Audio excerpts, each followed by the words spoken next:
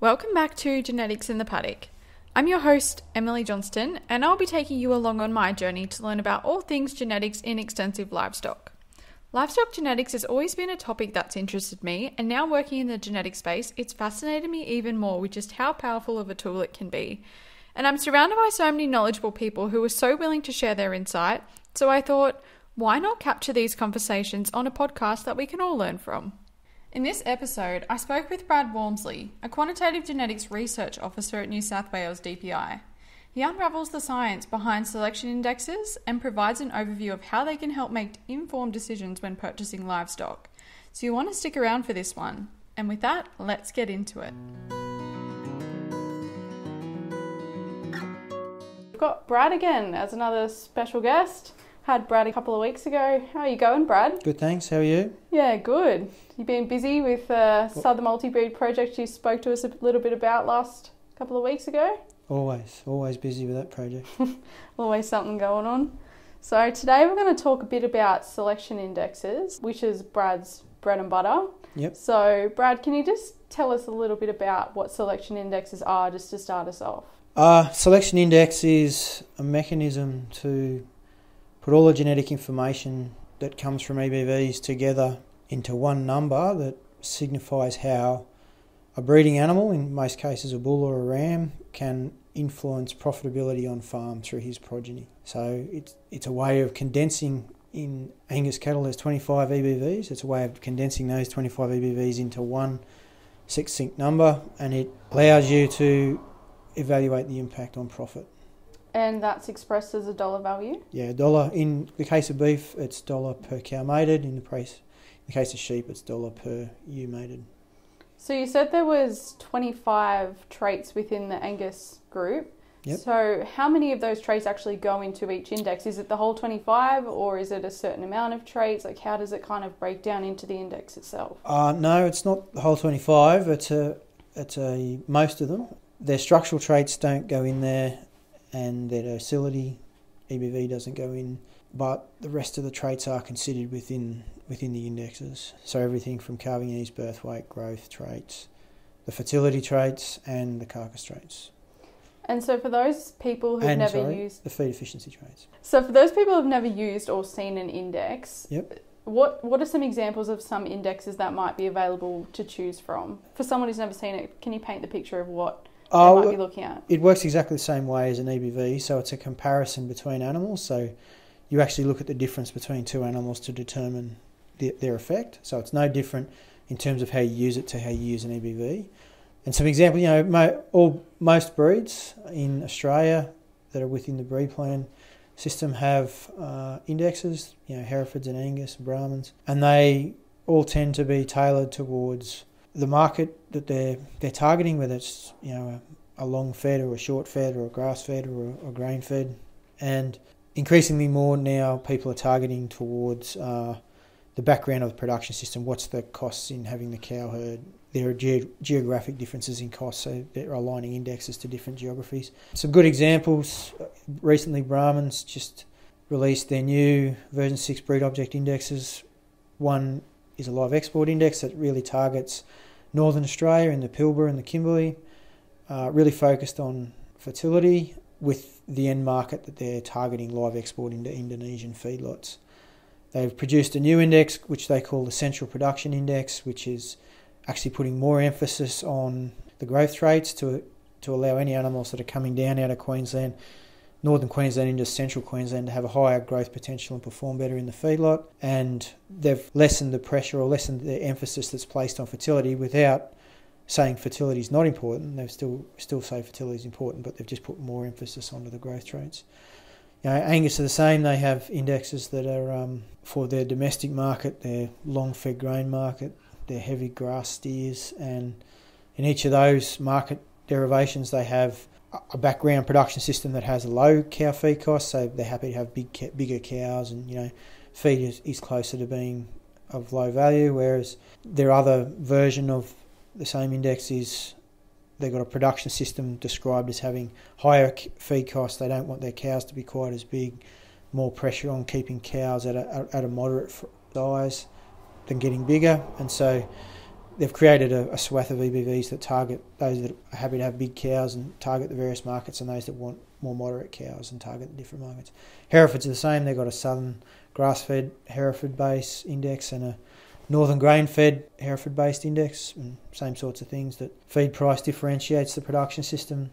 They're really targeting higher MSA index carcasses, so higher marbling. There's a few for you. So it sounds like there's a variety of indexes that are available, and in that you were talking about having emphasis on different traits. So does that mean that when we look at these indexes behind the scene, there's certain emphasis on different traits at different levels, or they're all kind of grouped as the same? For example, different traits are weighted either the same or at different levels, like depending on what index you're using. Kind of how does it kind of all come together to work in that sort of index? Yeah, well, we a couple of weeks ago we talked about a breeding objective, and the information that you use to set a breeding objective, the same sort of information is used to set up the foundation of the indexes, to say in this type of cow production system with this targeted marketing point, these are the characteristics of production and costs and the type of income that could be generated from such a system, and then that allows you to put the appropriate emphasis on each of the traits. So we don't group the traits together and put the emphasis on them.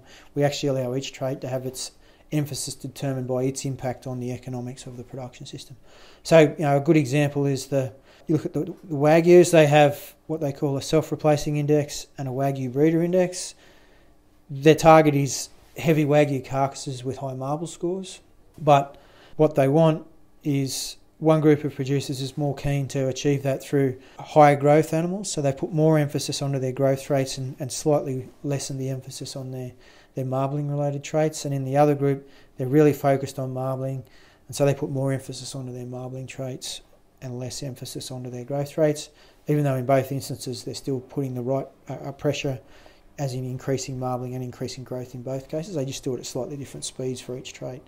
So in that, the production system behind each index is slightly different, so they put more weighting onto the growth in, say, the Wagyu breeder index, because the marbling's valued slightly less, whereas the self-replacing index, the marbling value is higher.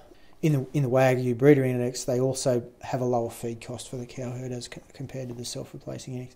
And the same sort of thing applies to any of the breed societies indexes, where there are differentials in the direction that each index is trying to go. And you mentioned before that there are new indexes coming out. Is that kind of something that's quite frequent, like new indexes are developed quite often, or are they updated often, or how does that kind of work? So there's been a number of indexes released over the last 5 years, and that's where breed societies have been upgrading from an older version of software of Breed Object to the latest one that we've just, in the last 5 years, we've done a lot of updates and developments to the science. So Wagyu's, I think it was 2019 from memory. If it's not, it was 18. They released their indexes. Herefords follow them, Brahmans follow them, Angus follow them, various other breeds, Murray Greys, etc. are working on them now. So it depends on the breed society. Some of them are very quick to take them up and want to move forward with new things and push the envelope a bit. Some other breed societies tend to sit for a little while. And it also depends on the suitability. Some of them evaluate and think, oh no, they're still perfect for what we're trying to do as a breed society and a general breed, so they just stick with the same index for longer. And like I said 2 weeks ago, it's changing the index is really down to how you view what the index is doing compared to what the targets are of the production systems, or in a breed society's case, what they're trying to do as a breed. So yeah, they come out, there's no one set answer. Probably reviewing them should be done about every 3 years, just to make sure the parameters that are behind the financial system that constructs the index is still relevant and it's not out of date. But other than that, if it works and it's going to keep working, then they stick with it. So when we spoke to Kirsty about breeding values and specifically how they're laid out in the table and how they're viewed once a producer receives them or has a look at them in a catalogue, when I'm thinking about indexes, how are they kind of laid out? So if I was a producer and going to use one of these, what am I going to see and how am I going to kind of view that? Is it, all of your animals that you're interested in, are they lined up as a dollar value? Are they kind of ranked in terms of what might be best for that index? Or are they, I'm just curious as to how it looks once you're using that to make a decision. Well, it's a little bit up to in a sales situation, up to the vendor. Some of them are happy to put all the indexes there for everyone to look at. Some of them don't value some indexes, so they tend to stick to certain indexes. It just depends on the vendor as to how they present them in their particular catalogue. But as a general sense, generally the EBVs are presented in a block together, and then there's somewhat of another block adjacent to that somewhere, whether it's next to or just below, depending on the layout, where they have the indexes identified. And then all indexes are dollar values, so the index dollar values are just presented against the index names. And as I said, it varies between, some people present them in different orientations and all other ways. So when we're looking at, so say we've identified the index that's most suitable for our production, Yep. Is the highest dollar value always the best option? Yeah, in a general sense. If you are directly targeting the production system that aligns to that index, then yes. Obviously there's some other considerations. Yeah, there's some traits that aren't actually in the indexes, so they need to be taken into consideration too. And yeah, in a general sense, the highest dollar index value within an index is the best animal. Now, obviously the index doesn't contain every trait that has some level of economic importance, so those traits that aren't in the index need to be considered at the same time relative to the dollar values. And beyond that, you also have to consider other things like the genetic conditions or other attributes. So all those other slight externalities that aren't inside the actual index, you need to think about. Or if there's, I won't talk about it today, but if there are particular traits, like you might have a predefined value for, say, calving ease that you really can't accept. Maybe just say you don't accept any bull below 0 for calving ease. Then you can do a form of ranking. But even once you've done that, the bulls with the higher dollar indexes are the better bulls for the production system that's described. Now, if people are seeing that that's not the case, then you need to question, are they using the right index, or is there an index that actually caters for their needs? Right. So when we look at that dollar value, does that dollar value mean how much it's going to make for that, like per calf, or how? Because we spoke to Kirsty last week, and she was saying, once you see your breeding value, you take half of that because half is passed from the sire and half from the dam. But how does that work for selection indexes? How do we see how much value we're going to make from that? Is it just halved, or how does that kind of work? You compare the two of them. So you take half of, the sire, and half of the dam and put that together. And so if two sires are mated to the same group of dams, the difference is half of the difference between the two sires. And so it applies, what you do with EBVs applies exactly to indexes. So the number you actually see, say it's 100, that doesn't mean that bull's going to make you $100. It just means that he's 100 and another bull's 90. The relative difference is 10 between the two of them, and they'll only pass on half of that. So the first bull is $5 better. His progeny will be $5 better on average than the other bull's progeny. Right, that makes complete sense. Yeah. So it's exactly the same as using an EBV. It's a comparison between animals. It's not an absolute value itself. And what happens if there's not an index available that suits your production system? You simply need to find a different one, or create one that actually suits your production system. So there is the facility to do customization of indexes. Some people use it, some people have tried it and then actually come to the realisation that what they're after is actually catered for in pretty much close proximity to what's provided by the breed societies. So if you've gone through everything and found no indexes that actually fit your production goals, then the best option is to create a customised index. What kind of things do you need to think about when you want to customise your index? Is it just what's available, what your current inputs are, outputs, like kind of what goes into that customisation process? It's exactly the same process as what happens when you are a breed society and you create a breed society index. So the same considerations about what affects commercial profitability, levels of performance or production characteristics that might be problematic, like calving ease or poor growth or need better marbling or something. All those sorts of things are taken into consideration. So it's exactly the same process as a breed society doing it. It's just that you would need to have some idea as an individual production system as opposed to letting the breed society do it. But the process is identical, whether it's a breed society published index or it's a customised index. It's exactly the same process to create one. Okay. It sounds like selection indexes can be quite useful, and in the sense that they can also be used to identify your breeding objective or help steer you in the right direction of what you might be looking for your production. Is that a fair assumption to say? Yeah, absolutely. The index is the end of the cycle. So you start with your breeding objectives about what is it that's actually changing profit. You measure what you can in the seed stock herds and create EBVs, and then you use those EBVs in alignment with your breeding objective to construct the index. So that the index is the final step to say, oh, well, we know we want to change these traits to change profit. These are the things we've measured. Let's put it all together. This is the one number how we might change profitability if we selected that bull in the production system we described. So it's really the end of the chain in our breeding program. Okay. So what does it mean to have a terminal index versus like a self-replacing one?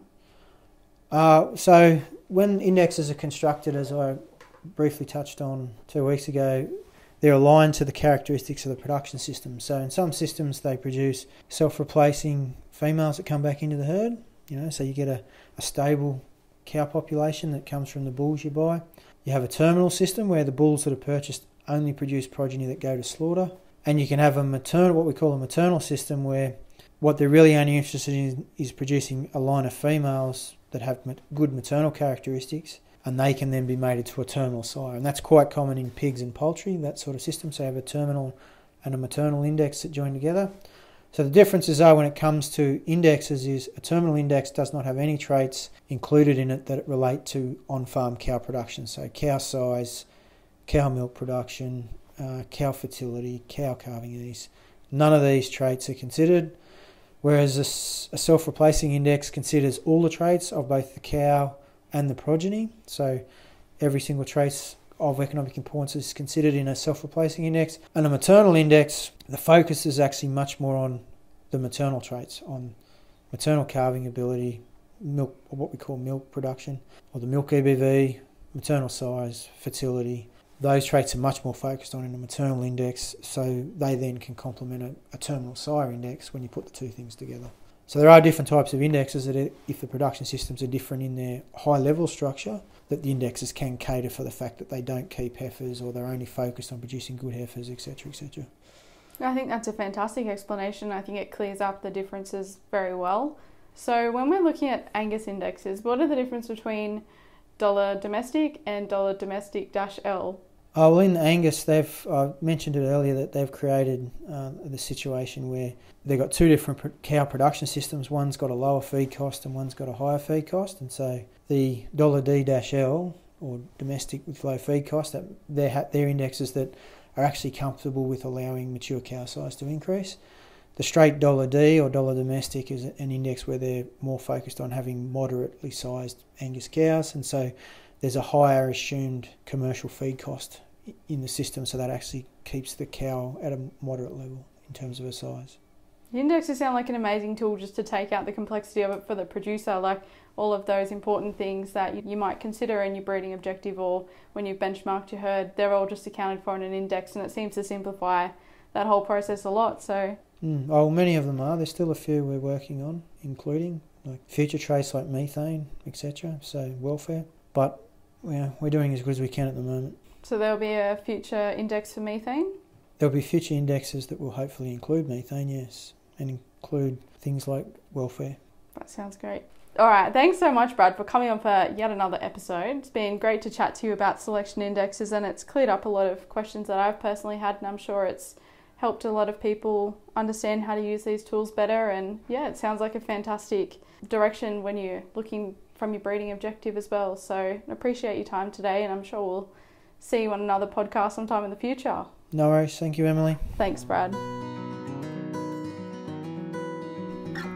Thank you for tuning in to this episode of Genetics in the Paddock with Emily, a podcast produced by the extensive livestock genetics team within New South Wales DPI.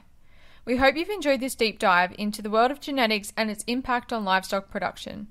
If you found this episode informative and engaging, please consider subscribing to the podcast and leaving a review. Your feedback is essential in helping me to continue to bring you valuable content on livestock genetics. If you have any questions, comments, or suggestions for future topics or guests, please don't hesitate to reach out to me on social media or through email. We love hearing from our listeners and are always eager to explore the subjects that matter most to you.